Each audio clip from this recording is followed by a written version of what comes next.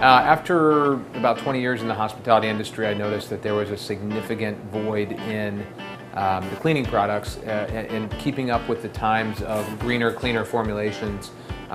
less corrosive activities on your hands and materials. The biggest void in our market was something to clean glassware and polish glassware, wine glass, martini glass, get rid of the lipstick. And in doing that, along that path, we found that not only was it effective for glassware, it was perfect for wood bar tops, tabletops, your computer screen, and in developing it further with Ohio State, we actually found that it's the greenest cleaning formula on the market.